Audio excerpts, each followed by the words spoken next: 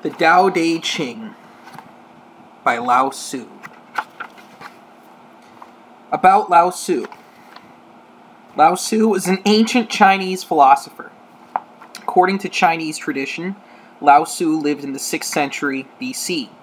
However, many historians contend that Laozi actually lived in the 4th century BC, which was the period of 100 schools of thought and warring states period, while others contend that he was a mythical figure. Laozi was credited with writing the seminal Taoist work, the Tao Te Ching, which was originally known as the Laozi. Tai Shang Lao Jun was a title for Laozi in the Taoist religion. It refers to one of the 3 pure ones. The Tao that can be described as not the enduring and unchanging Tao. The name that can be named is not the enduring and unchanging name. Conceived of as having no name, it is the originator of heaven and earth. Conceived of as having a name, it is the mother of all things. Always without desire we must be found. It is deep mystery we would sound. But if desire always within us be, its outer fringe is all that we shall see. Under these 2 aspects it is really the same, but as development takes place, it receives the different names. Together we call them the mystery. Where the mystery is the deepest is the gate of all that is subtle and wonderful. All in the world know the beauty of the beautiful, and in doing this they have the idea of what ugliness is. That they all know the skill of the skillful, and in doing this they have the idea of what the want of skill is. So it is that existence and non-existent give birth, the one to the idea of the other. That difficulty and ease produce the one, the idea of the other. The length and shortness fashion out the one, the figure of the other. That the ideas of height and lowness arise from the contrast of the other with the other. That the musical notes and tones become harmonious through the relation of one another, and that being before and behind give the idea of one following another.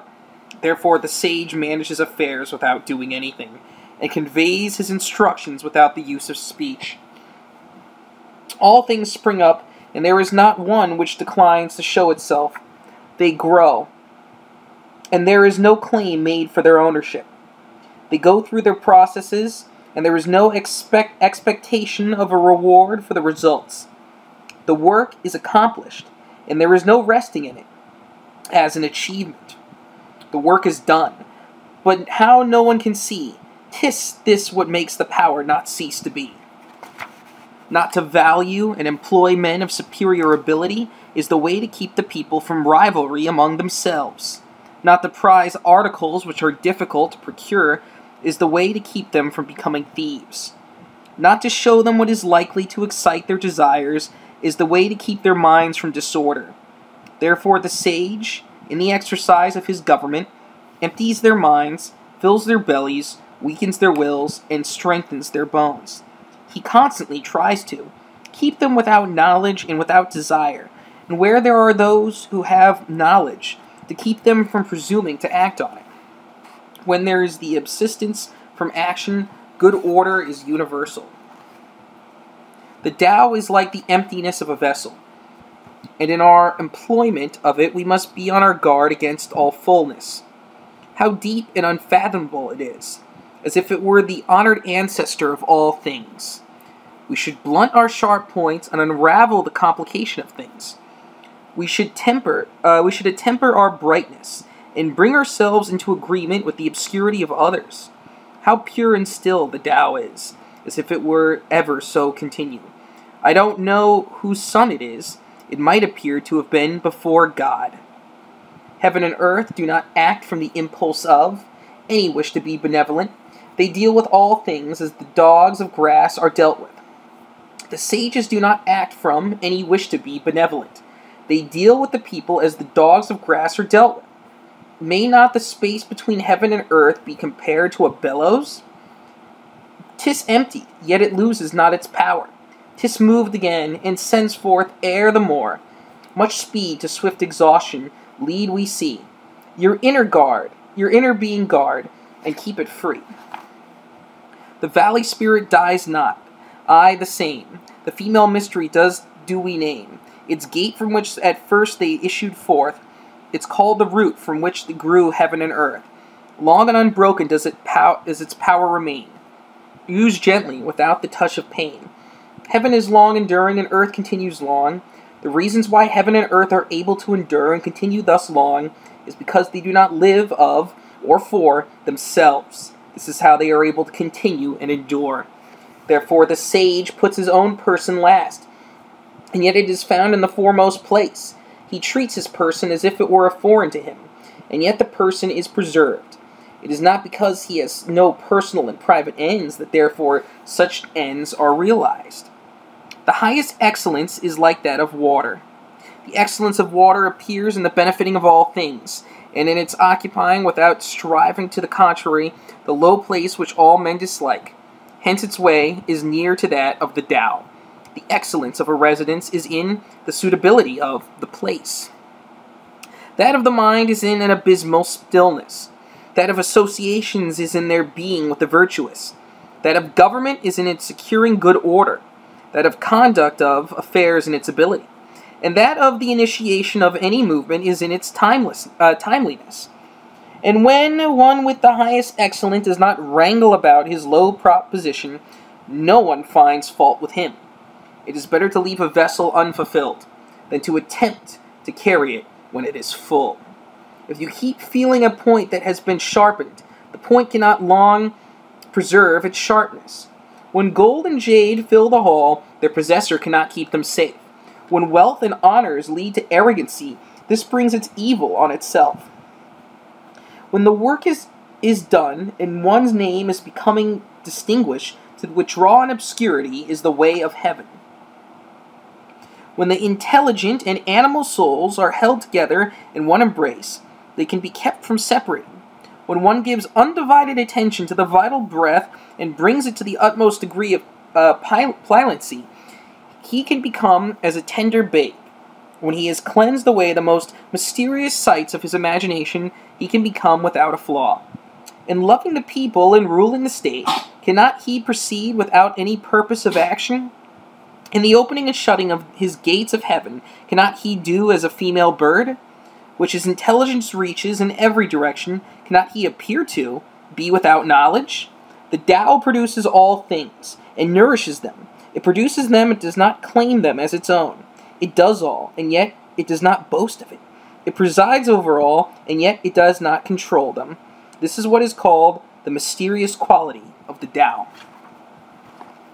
The 30 spokes unite in one nave, but it is on the empty space of the axle the use of the wheel depends. Clay is fashioned into vessels, but it is on their empty hollowness that their use depends. The door and windows are cut out from the walls to form an apartment, but it is on the empty space within that its use depends. Therefore, what has a positive existence serves for profitable adaptation, and what has not for actual useness. Colors 5 hues from the eyes their sight will take. Music 5 notes the ears as deaf can make. The flavors 5 deprive the mouth of taste. The chariot, of course, and the wild hunting waste. Make mad the mind, and objects rare and strange, sought for men's conduct, will to evil change. Therefore the sage seeks to satisfy the craving of the belly, and not the insatiable longing of the eyes. He puts from him the latter, and prefers to seek the former. Favor and disgrace would seem equally to be feared, honor and great calamity to be regarded as personal conditions of the same kind. What is meant by speaking thus of favor and disgrace? Disgrace is being in a low position after the enjoyment of favor. The getting that favor leads to the apprehension of losing it, and the losing it leads to the fear of still getting greater calamity. That is meant by saying that favor and disgrace would seem equally to be feared. And what is it meant by saying that honor and great calamity are to be similarly regarded as personal conditions? What makes me liable to great calamity is my having the body which I call myself.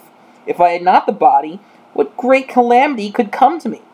Therefore, he would administer the kingdom, honoring it as he honors his own person, may be employed to govern it, and he who would administer it with the love which he bears to his own person may be entrusted with it. We look at it, and we do not see it, and we name it the equilable. We listen to it, and we do not hear it, and we name it the inaudible. We try to grasp it, and do not get hold of it, and we name it the subtle.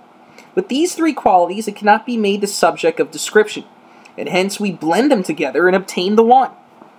Its upper part is not bright, and its lower part is not obscure. Ceaseless in its action, it yet cannot be named, and then it again returns and becomes nothing. This is called the form of the formless, and the semblance of the invisible. This is called the fleeting and indeterminable. We meet it and do not see its front. We follow it and do not see its back. When we lay hold of the Tao of old to direct the things of the present day, and are able to know it as was in the beginning, this is called unwinding the clue of Tao. The skillful masters of the Tao in old times, with a subtle and exquisite penetration, comprehended its mysteries, and were deep also, so as were they to allude to men's knowledge. As they were thus beyond men's knowledge, I will make an effort to describe of what sort they appeared to be. Shrinking, looked they like those who wade through a stream in winter, irresolute, like those who are afraid of all around them, grave like a guest in awe of his host, like ice that is melting away, unpretentious, like wood that has not been fashioned into anything, vacant like a valley, and dull like muddy water. Who can make the muddy water clear? Let it be still, and it gradually become clear. Who can secure the condition of rest? Let the movement go on, and the condition of rest will gradually arise. They who preserve this method of the Tao do not wish to be full of themselves. It is through their not being full of themselves they can afford to seem worn and not appear new and complete. The state of vacancy should be brought to the utmost degree, and that of stillness guarded with unwearying vigor. All things alike go through their process of activity, and then we see them in return to their original state. When things in the vegetable world have displayed their luxuriant growth, we see each of them return to its root. This returning to the root is what we call the state of stillness, and that stillness may be called a reporting that they have fulfilled their appointed end. The report of that fulfillment is the regular unchanging rule. To know that unchanging rule is to be intelligent. Not to know its end, not to know it leads to wild movements and evil issues. The knowledge of that unchanging rule produces a grand capacity and forbearance, and that capacity and forbearance lead to a community of feeling with all things. From this community of feeling comes a kingliness of character, and he who is a king goes on to be heaven-like. In that likeness to heaven he possesses the Tao. Possessed of the Tao he endures long, and to the end of his bodily life is exempt from all danger of decay. In the highest antiquity, the people do not know that there were their rulers. In the next age, they loved them and praised them. In the next, they feared them. In the next, they despised them. Thus it was when faith in the Tao was deficient, and the rulers, a want of faith in them, ensued in the people.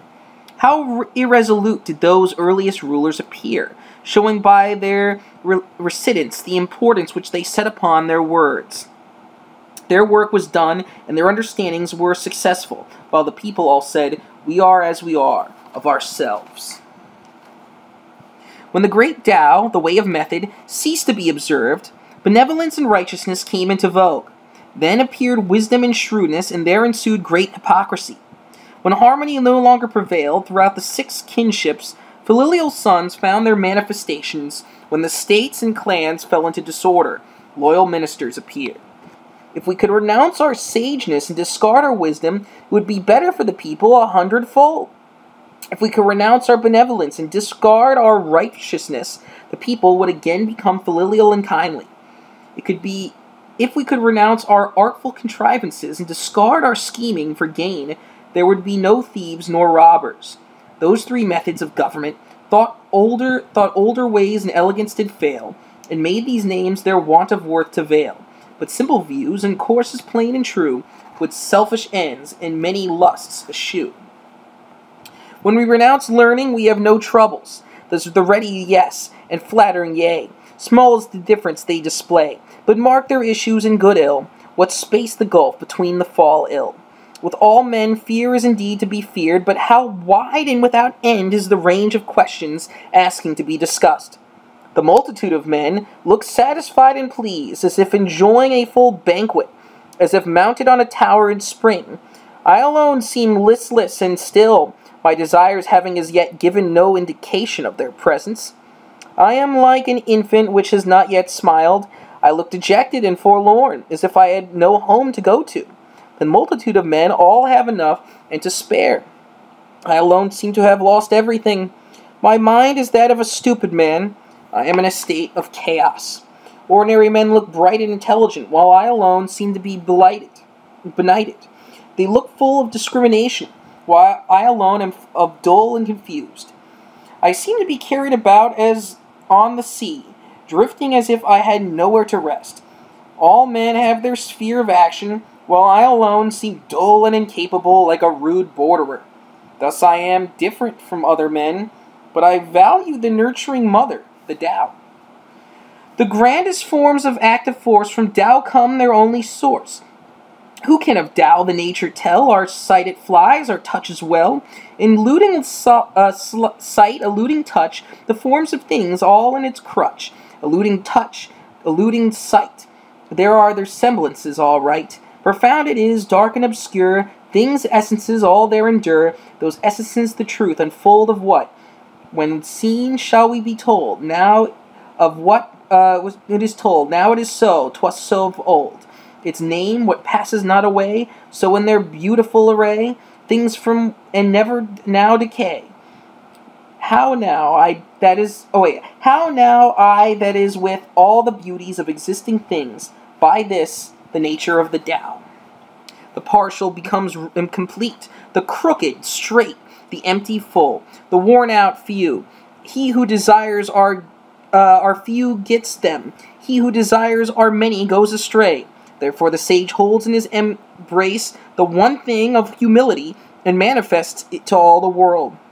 He is free from self-display, and therefore shines from self-assertion, and therefore he is distinguished from self-boasting, and therefore his merit is acknowledged from self-capacity, and therefore he acquires superiority. It is because he thus is free from striving that therefore no one in the world is able to strive with him. That saying of the ancients that the partial becomes complete was not vainly spoken. All real completion is comprehended under it. Abstaining from speech marks him who is obeying the spontaneity of his nature. A violent wind does not last for a whole morning. A sudden rain does not last for the whole day. To whom it is that these two things are owing? To heaven and earth? If heaven and earth cannot make much spasmodic actings last long, how much less can man? Therefore, when one is making the Tao his business, those who are also pursuing it agree with him, and those who are making the manifestations of its course their object agree with him in that. While even those who are failing in both these things agree with him when they fail. Hence those with whom he agrees as to the Tao have the happiness of attaining to it. Those with whom he agrees as to the manifestation have the happiness of attaining to it. And those with whom he agrees in their failure also have the happiness of attaining to the Tao. But when there is no faith sufficient on his part, a want of faith in him ensures on the part of the others. He who stands on his tiptoes does not stand firm. He who stretches his legs does not walk easily. So he who displays himself does not shine. He who asserts himself on views not distinguished. He who vaunts himself does not find his merit acknowledged. He who is self-conceited has no superiority allowed to him. Such conditions, viewed from the standpoint of the Tao, are like remnants of food, or a tumor on the body, which all dislike. Hence, those who pursue the course of the Tao do not adopt and allow them. There was something undefined and complete coming into existence before heaven and earth. How still it was and formless, standing alone, and ongoing no change, reaching everywhere and in no danger of being exhausted. It may be regarded as the mother of all things. I do not know its name, and I give it the designation of the Tao, the way or course. Making an effort further to give it the name, I call it the Great. Great it passes on in constant flow. Passing on, it becomes remote. Having become remote, it returns. Therefore the Tao is great. Heaven is great. Earth is great. And the Sage King is also great. In the universe there are 4 that are great, and the Sage King is one of them. Man takes his law from the earth takes its law from heaven. Heaven takes its law from the Tao. The law of the Tao is its being what it is. Gravity is the root of lightness, stillness the ruler of movement. Therefore a wise presence marching the whole way does not go far from his baggage wagons. Although he may have brilliant prospects to look at them, he quietly remains in his proper place indifferently to them. How should the lord of a myriad chariots carry himself differently or lightly before the kingdom? If he do act lightly, he has lost his foot of gravity before the kingdom. If he do act lightly, he has lost his root of gravity. If he proceed to act of movement, he will lose his throne. The skillful traveler leaves no traces or footsteps. The skillful speaker says nothing he can be found fault or blamed. The skillful reckoner uses no tallies. The skillful closer needs no bolts or bars, while to open what he has shut will be impossible. The skillful binder uses no strings or knots, while to unloose what he has bound will be impossible. In the same way, the sage is always skillful at saving men, and so he does not cast away man. He is always skillful at saving things, and so he does not cast away anything. This is called hiding the light of this procedure. Therefore the man of skill is a master to be looked up to, by him who has not the skill, and he who has not the skill and the helper of the reputation of him who has the skill. If the one did not honor his master, and the other did not rejoice in the helper and observer, though intelligent, might greatly err about them. This is called the utmost degree of mystery. We know his manhood strength, yet still his female feebleness maintains. As to one channel flow the many drains, all come to him, yea, all beneath the sky. Thus he the constant excellence remains, the simple child again, free from all stains. Who knows how white attracts, yet always keep himself with black shades, the pattern of humility displayed. Displayed in view of all beneath the sky, he in the unchanging excellence arrayed, endless return to man's first state has made. He knows how glory shines, yet loves disgrace, nor for its pale behold his presence in a spacious vale, to which men come from all beneath the sky, the unchanging excellent completes its tale. The simple infant man in him we hail. The wrought material, when divided and undistributed, forms vessels. The sage, when employed, becomes the head of all officers of government, and in his greatest regulation he employs no violent measures. If anyone should wish to be the kingdom for himself, and to effect this by what he does, I see that he will not succeed. The kingdom is a spirit-like thing, and cannot go by act of doing. He who would so win it destroys it. He who would hold it in his grasp loses it. The course and nature of things is such that what is in front of it is now behind. What warned anon we freezing find. Strength is of weakness of the spoil. The store in ruins mocks our toil. Hence the sage puts away excessive effort, extravagance, and easy indulgence. He who would assist a lord of men in harmony with the Tao will not assert his mastery in the kingdom by force of arms. Such a course is sure to meet with its proper return. Whenever a host is stationed, briars and thorns spring up. In the sequence of great armies there are sure to be bad years. A skillful commander strikes a decisive blow and stops. He does not dare, by continuing his operations, to assert and complete his mastery. He will strike the blow, but will be on guard against being vain or boastful or arrogant in consequence of it. He strikes it as a matter of necessity. He strikes it, but not from a wish of mastery. When things have attained their strong maturity, they become old. This may be said to be not in accordance with the Tao, and what is not in accordance with it soon comes to an end. Now arms, however beautiful, are instruments of evil omen, hateful, it may be said, to all creatures. Therefore they who have the Tao do not like to employ them. The superior man ordinarily considers the left hand in the most honorable place, but in the time of war, the right hand. Those sharp weapons are are instruments of evil omen, and not the instruments of the superior man. He uses them only on the compulsion of necessity. Calm and repose are what he prizes. Victory by force of arms is to be him undesirable. To consider this undesirable would be a delight in the slaughter of men, and he who delights in the slaughter of men cannot get his will in the kingdom. On occasions of festivity, he be on the left hand in his prized position. On occasions of mourning, the right hand. The second in command of the army has his place in the left. The general commanding in chief has his own right, his place, that is, assigned to him as in the rites of mourning.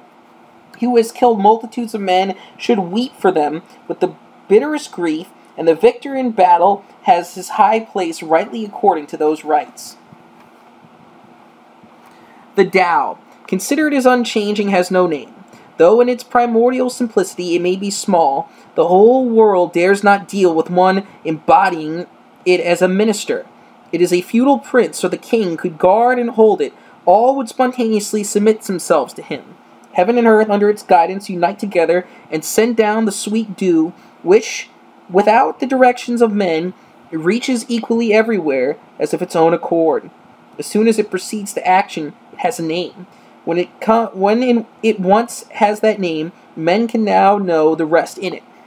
When they know the rest in it, they can be free from all risk of failure and error. The relation of the Tao to all the world is like that of the great rivers and seas, and to the streams and from the valleys. He who knows other men is discerning. He who knows himself is intelligent. He who knows others is strong. He who overcomes himself is mighty. He who is satisfied with his lot is rich. He who goes on acting... Oh, hold on one second. Okay. He who goes on acting... He who goes on acting with energy has a firm will. He who does not fail in his requirements of his position continues long. He who dies and yet does not perish has longevity. All-pervading is the great Tao. It may be found on the left hand or on the right. All things depend on it for production, which it gives to them, not one refusing obedience to it. When it works as if what it's accomplished, it does not claim the name of the having done it. It closes all things as with a great garment. It makes no assumption of being their lord. It may be named in the smallest things. All things return to their root and disappear, and do not know that it is which presides over their doing so. It may be named in the greatest things. Hence the sage is able in the same way to accomplish his great achievements. It is through his not making himself great that he can accomplish them. To him who holds in his hands the great image of the invisible Tao, the whole world repairs. Men resort to him, and resolve no hurt, but find rest, peace, and the feeling of ease. Music and dainties will make the passing quest stop for a time. But though the Tao as it comes from the mouth seems insipid and has no flavor, though it seems not without being looked at or listened to, the use of it is inexhaustible. When one is about to take an inspiration, he is sure to make a previous expiration. When he is going to weaken another, he will first strengthen him. When he is going to overthrow another, he will first have raised him. When he is going to despoil another, he will first have made gifts to him. This is called hiding the light of his procedure. The soft overcomes the hard, and the weak the strong. Fishes should not be taken from the deep. Instruments for the profit of a state should not be shown to the people. The Tao in its regular course does nothing for the sake of doing it, and so there is nothing which it does not do. If princes and kings were able to maintain it, all things would of themselves be transformed by them. If this transformation became to be an object of desire, I would express the desire by the nameless simplicity. Simplicity without a name is free from all external aim.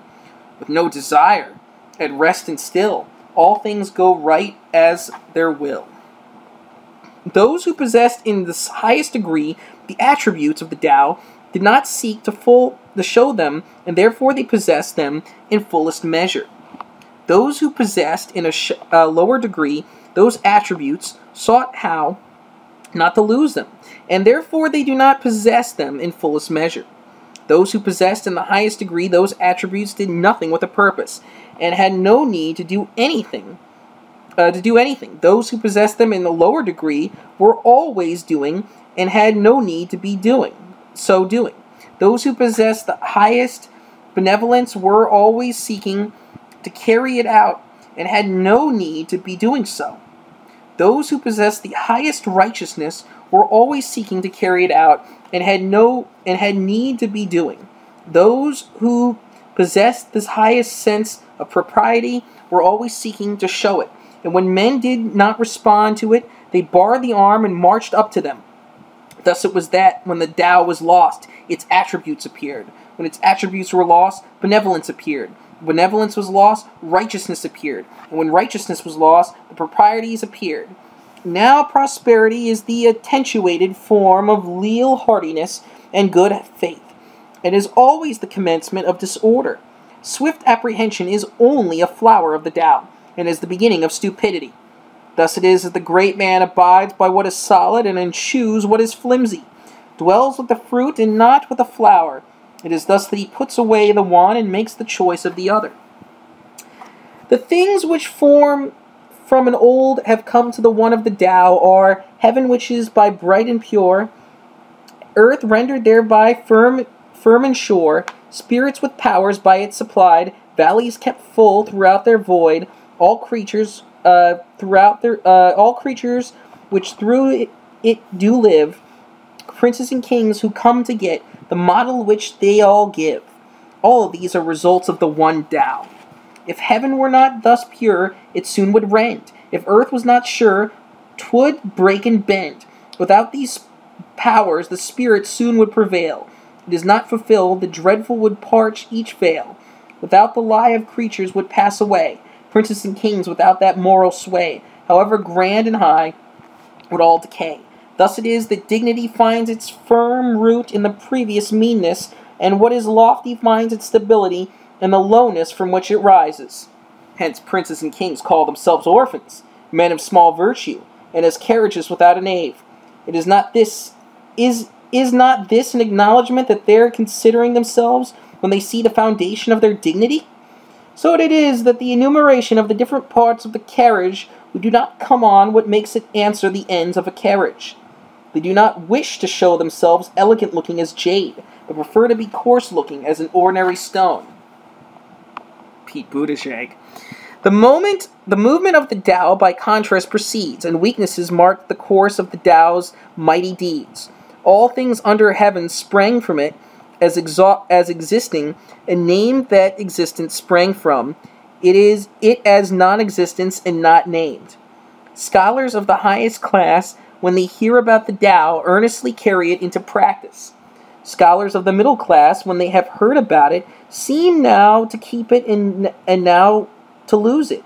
Scholars of the lowest class, when they have heard about it, laugh greatly at it. If it were not thus laughed at, it would not be fit to be the Tao. Therefore the sentence makers have thus expressed themselves. The Tao, when brightness men seems like to lack, who progress in it makes seems drawing back. Its even way is like a rugged track, its highest virtue from the veil doth rise, its greatest beauty seems to offend the eyes, and he who has most, whose lot the least supplies, its firmest virtue seems but poor and low, its solid truth seems to change to undergo, its largest square doth yet no corner show, a vessel great, it is the slowest made, loud is its sound, but never what it said, a semblance great, the shadow of a shade. The Tao is hidden, and has no name, but it is the Tao which is skillful at imparting to all things what they need, and making them complete.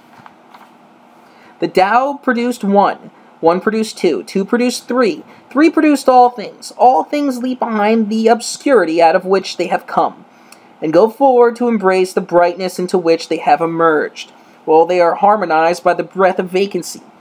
What men dislike is to be orphans, to have little virtue, to be as carriages without names, and yet these are designated which kings and princes use for themselves. So it is that things are increased by being diminished, and others are diminished by being increased. What other men thus teach, I also teach. The violent and strong do not die their natural death. I will make it the basis of my teaching. The softest thing in the world dashes against and overcomes the hardest. That which has no substantial existence enters where there is no crevice. I know hereby what advantage belongs to doing nothing with a purpose. There are a few in the world who attain to the teaching without words, and the advantage arising from non-action. Or fame of life, which do you hold more dear? Or life of wealth, to which would you adhere? Keep life and lose those other things. Keep them and lose your life, which belongs. Sorrow and pain from more near. Thus we may see, who cleaves the flame, rejects what is more great, who loves larger stores, gives up the richer state, who is current, needs fear no shame, who knows to stop, incurs no blame, from danger free, long lived shall be. He who thinks his great achievements poor, shall find his vigor long endure, of great fullness deemed devoid, exhaustion nearer shall stem the tide. Do thou what straight still crooked deem, thy greatest art still stupid seem, and eloquence a stammering scream. Constant action overcomes cold, being still overcomes heat. Purity and stillness gives the correct law to all under heaven. When the Tao prevails in the world, they send back their swift horses to draw the dung carts. When the Tao is disgraced in the world, the war horses breed in the borderlands. There is no guilt greater than the sanction to ambition, no calamity greater than to be disconnected with one's lot, no fault greater than the wish to be getting. Therefore, the sufficiency of contentment is an enduring and unchanging sufficiency. Without going outside his door, one understands all that takes place under the sky. Without looking from his window, one sees the Tao of heaven. The farther that one goes from himself, the less he knows. Therefore, the sages got their knowledge without traveling, gave their right names to things without seeing them, and accomplished their ends without any purpose of doing so. He who devotes himself to learning seeks from day to day to increase his knowledge. He who devotes himself to the Tao seeks from day to day to diminish his doing. He diminishes it and again diminishes it. Still he strives to doing nothing on purpose. Having arrived at this point of non-action, there is nothing which he does not do. He who gets as his own all under heaven does so by giving himself no trouble with that end. If one makes trouble with that end, he is not equal to getting as his own all under heaven. The sage has no invariable mind of his own. He makes the mind of the people his mind. Those who are good to me, I am good, and those who are not good to me, I am also good. And thus all get to be good. To those who are sincere with me, I am sincere. And to those who are not sincere with me, I am also sincere. And thus all get to be sincere. The sage has in the world an appearance of indecision, and keeps his mind in a state of indifference to all. The people all keep their eyes and ears directed to him, and he deals with them as his children. Similar to Jesus Christ, for example, or the Buddha. Men come forth and live, they enter again and die. Of every 10, 3 are ministers of life to themselves, and 3 are ministers of death. There are also 3 in every 10 whose aim is to live, but whose movements tend to land or place of death. And for what reason?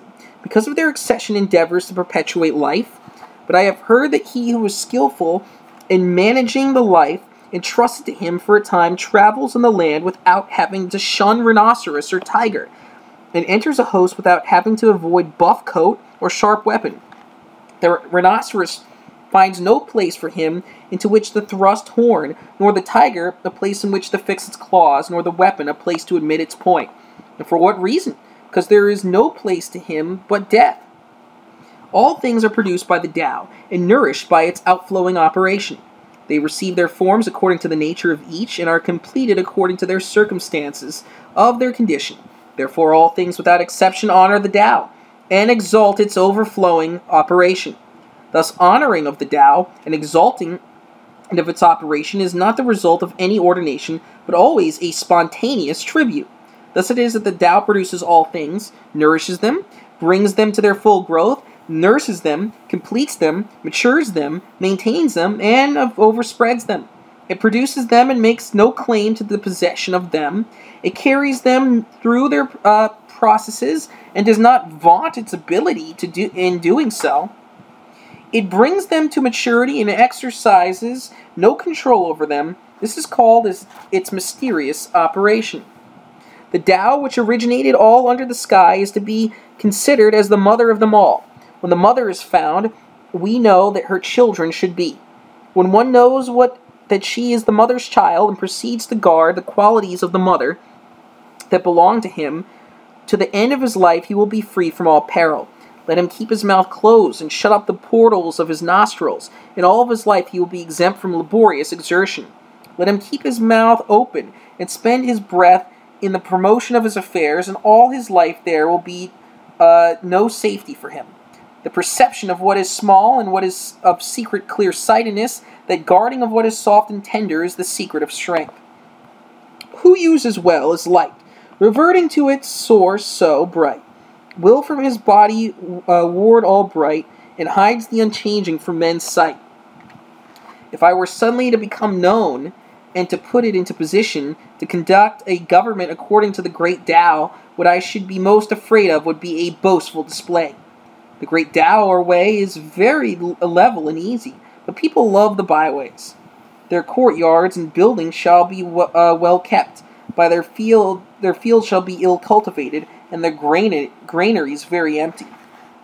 They shall wear elegant and ornamented robes, carry a sharp sword at their girdle, pamper themselves in eating and drinking, and have a superabundance of a property and wealth. Such princes may be called robbers and boasters. This is contrary to the Tao, surely.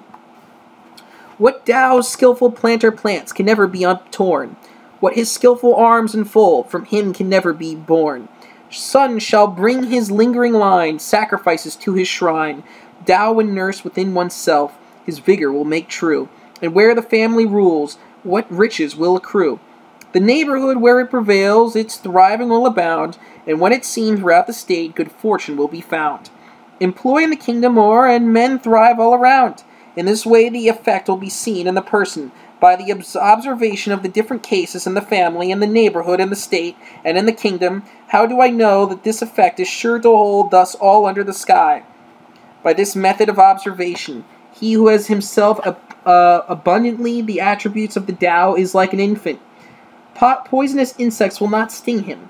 Fierce beasts will not seize him. Birds of prey will not strike him. The infant's bones are weak and its sinews soft, but yet its grasp is firm. It knows not yet the union of male and female, and its virile member may be excited, showing the perfection of its physical essence. All day long it will cry without its throat becoming hoarse, showing the harmony in its constitution.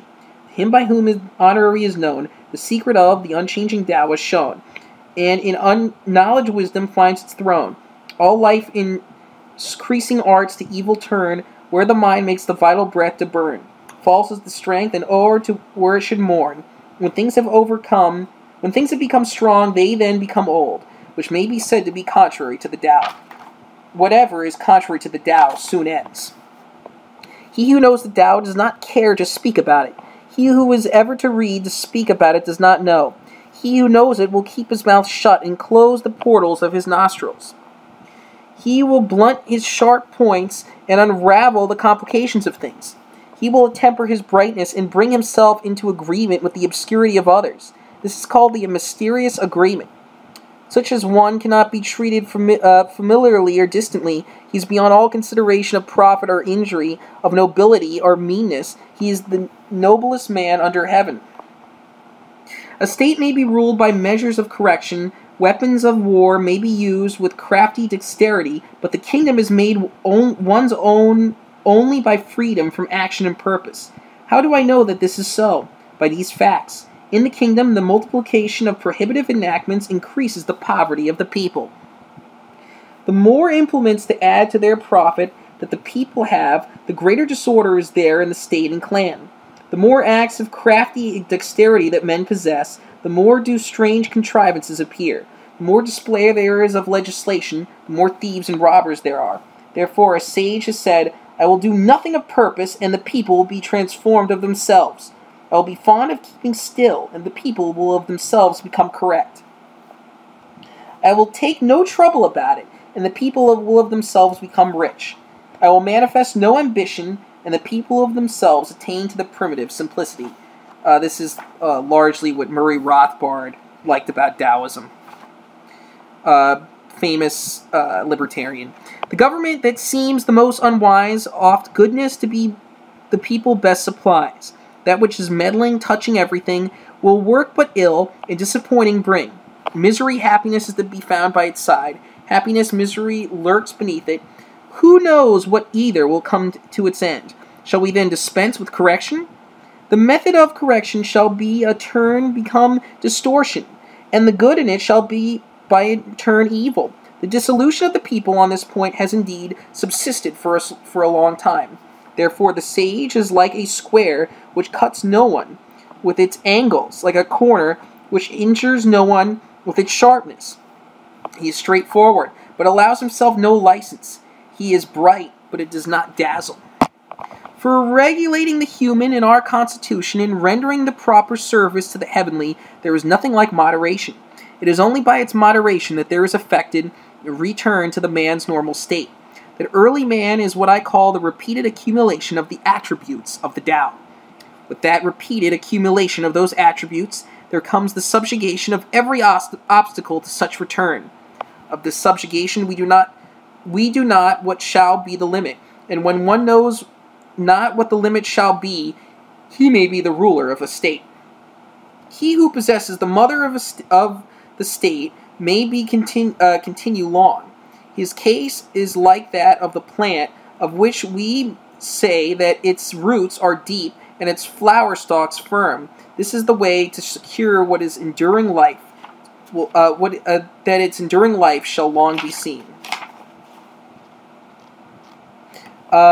Governing a great state is like cooking a small fish.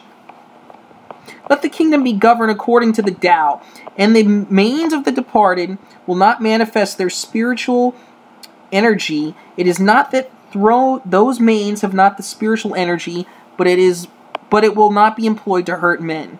It is not that it could not hurt men, but neither does the ruling sage hurt them. When these two do not injuriously affect the other, their good influences converge in their virtue of the Tao. What makes a great state in its being like a low-lying, down-flowing stream, it becomes the center to which tend all the small states under heaven. To illustrate from the case of the females, the female always overcomes the male by her stillness. Stillness may be considered a sort of abasement. Thus it is a great state by condescending to small states, gains them for itself, and that small states, by abasing themselves to a great state, win it over them. In the one case, the abasement leads to attaining adherents, in the other case, to procuring favor. The great state shall only wish to unite men together and nourish them. A small state only wishes to receive by and to nourish the other. Each gets what it desires, but the great state must learn to abase itself. Tao is of all things the most honored place. No treasures give good men so rich a grace. Bad men it guards, and doth their ill efface. Its admirable words can purchase honor. Its admirable deeds can raise their performer above others. Even men who are not good are not abandoned by it. Therefore, when the sovereign occupies his place as the son of heaven, and he is appointed by his 3 ducal ministers, though a prince were to send in a round symbol of rank large enough to fill both his hands, and that his precursor of the team of horses in the courtyard, such an offering would not be equal to the lesson of the Tao, which one might present on his knees. Why was it that the ancients prized this Tao so much? Was it not because it could be got by seeking for it, and the guilty could escape from the stain of their guilt by it? This is the reason why all under heaven consider it the most valuable thing. It is the way of the Tao to act without thinking of acting, to conduct affairs without feeling the trouble of them, to taste without discerning any flavor, to consider what is small as great, and a few as many, and to recompense injury with kindness. The master of it anticipates things that are different, while they are easy, and does things that would become great while they are small. All difficult things in the world are sure to arise from a previous state in which they were easy, and all great things from one which they were small. Therefore the sage, while he never does what is great, is able on one account to accomplish the greatest things. He who lightly promises is sure to keep but little faith. He who is continually thinking things easy is sure to find them difficult.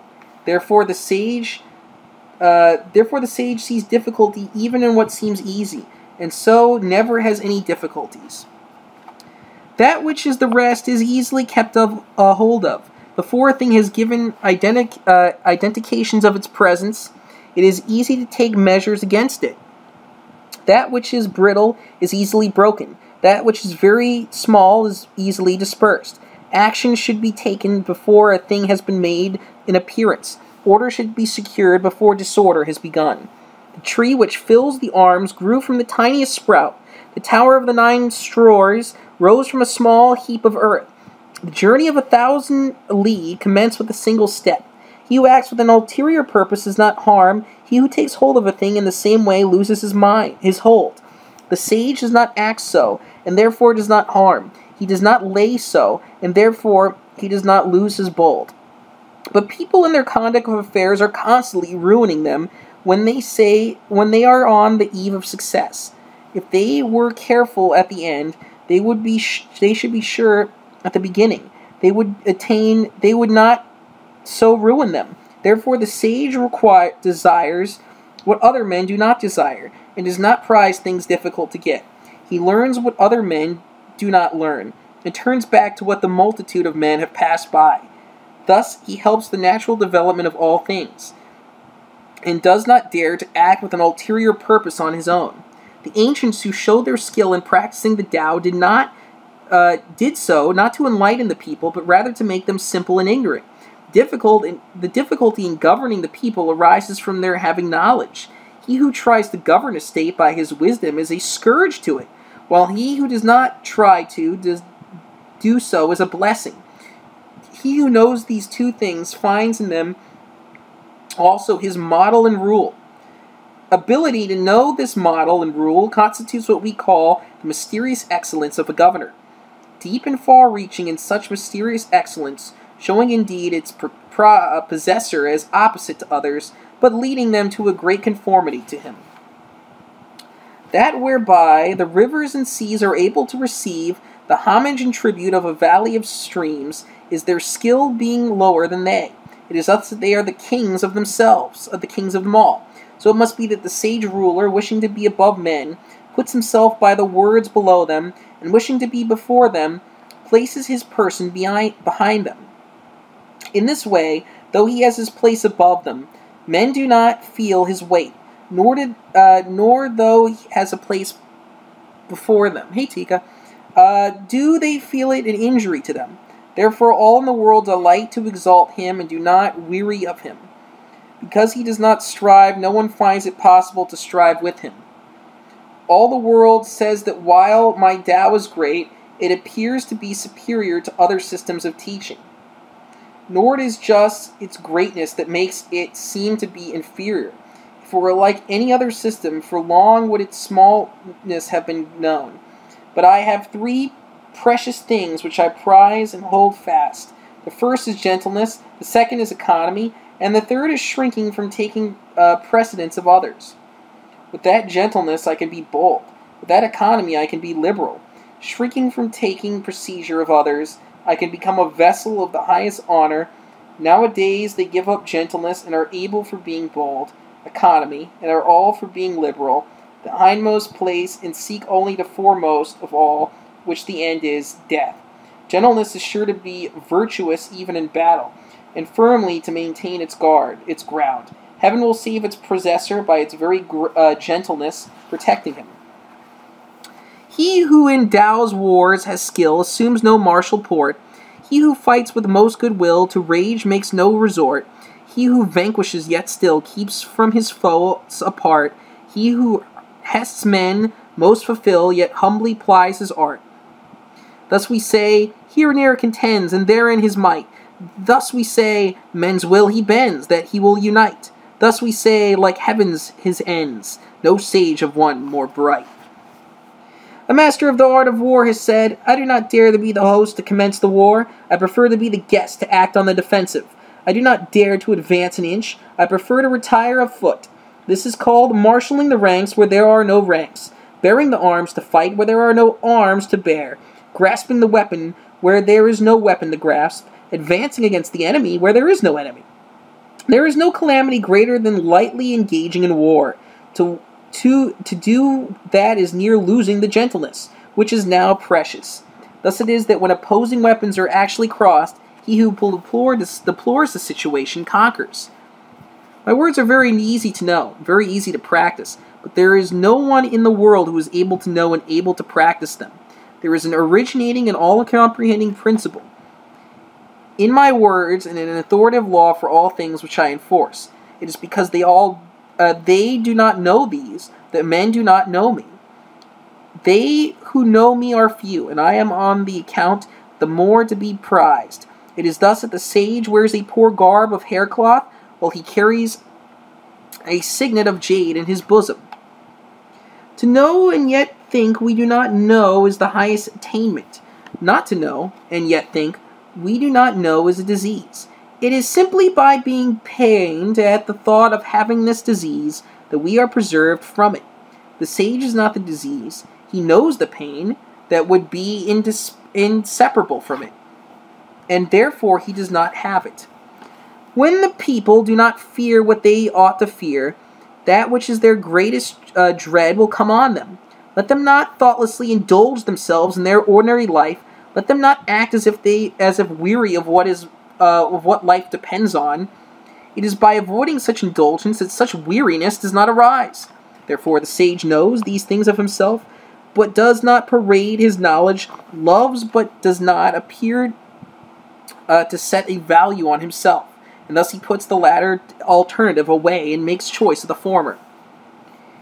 He whose boldness appears in his daring to do wrong and indifference of the laws is put to death. He whose boldness appears in his not daring to do so lives on. Of these two cases, the one appears to be advantageous and the other to be injurious. But when heaven's anger smites a man, who the cause shall truly scan? On this account, the sage feels a difficulty as to what to do in the former case. It is the way of heaven not to strive, and yet it skillfully overcomes not to speak, and yet it is skillful in obtaining a reply does not call, and yet men come to it themselves. Its demonstrations are quiet, and yet its plans are skillful and effective. Meshes of the net of heaven are large, far apart, but letting nothing escape. How many pages? Okay. The people do not fear death. To what purpose is it to try to frighten them with death? The people were always in awe of death, and I could always seize them who do wrong, put them to death. Who would dare do wrong? There is always one who presides over the infliction death. He who would inflict death in the room of him who presides over it may be described as hewing wood instead of a great carpenter. Seldom is it that he who undertakes the hewing instead of the great carpenter does not cut his own hands. The people suffer from famine because of the multitude of taxes consumed by their superiors. It is through this that they suffer famine. People are difficult to govern because they are of the excessive agency of their superiors in governing them. It is though that they are difficult to govern. People make light of dying because of the greatness of their labors and seeking for the means of living. It is what makes their light of dying. Thus it is that what they have as the subject of living altogether out of view is better than to set a high value on it. Man at his birth is supple and weak, and at his death firm and strong. So it is with all things, trees and plants in their early growth are soft and brittle, at their death dry and withered. Thus it is that firmness and strength are the commandments of death, softness and weakness the commandments of life. Hence he who relies on the strength of his force does not conquer, and a tree which is strong will fill the outstretched arms, and thereby invites the feller. Therefore the place of what is now firm and strong is below, and what is soft and weak is above. May not the way of the Tao of heaven be compared to the method of bending a bow? The part of the bow which was high and it's brought low, and so that it was raised up, so heaven diminishes where there is superabundance, and supplements where there is deficiency. It is the way of heaven to diminish superabundance and to supplement deficiency. It is not the way of man. It is not with the way of man. He takes away from those who have not enough to add to his own superabundance.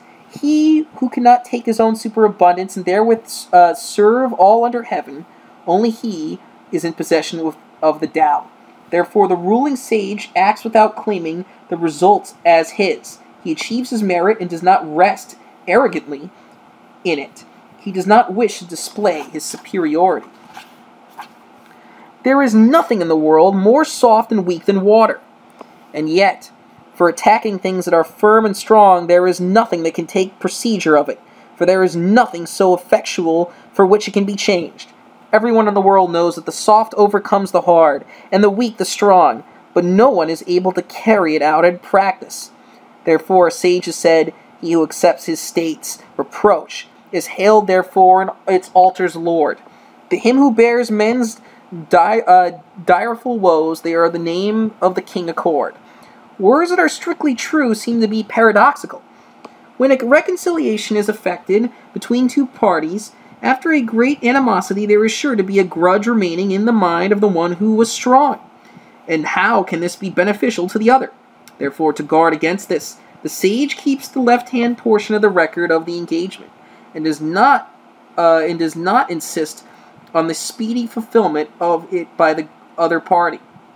So, he who has the attributes of the Tao regards only the conditions of the engagement, while he who has not yet those attributes regards only the conditions favorable to himself.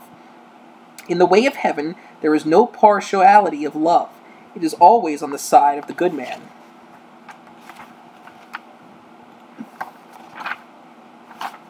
In a little state with a small population, I would so order it that though there were individuals with the abilities of 10 or 100 men, there should be no employment of them.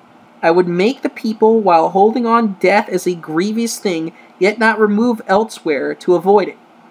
Though they had boats and carriages, they should have no occasion to ride them. Though they had the buff coats and sharp weapons, they should have no occasion to don or use them.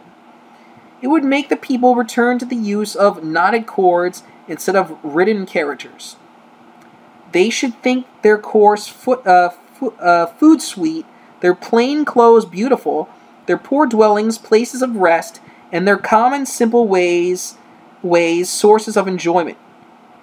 There should be a neighboring state within sight, and the voices of the fowls and dogs should be heard all the way from it to us. But I shall make the purpose to old age, even to death, not to have any intercourse with it. Sincere words are not fine words. Sincere words are not fine. Fine words are not sincere. Those who are skilled in the Tao do not dispute about it. The disputations are not skilled in it. Those who know the Tao are not extensively learned. The extensively learned do not know it. The sage does not accumulate for himself. The more that he expends for others, the more does he possess of his own. The more that he gives to others, the more does he have himself. With all the sharpness of the way of heaven, it injures not. With all the doing in the way of the sage, he does not strive.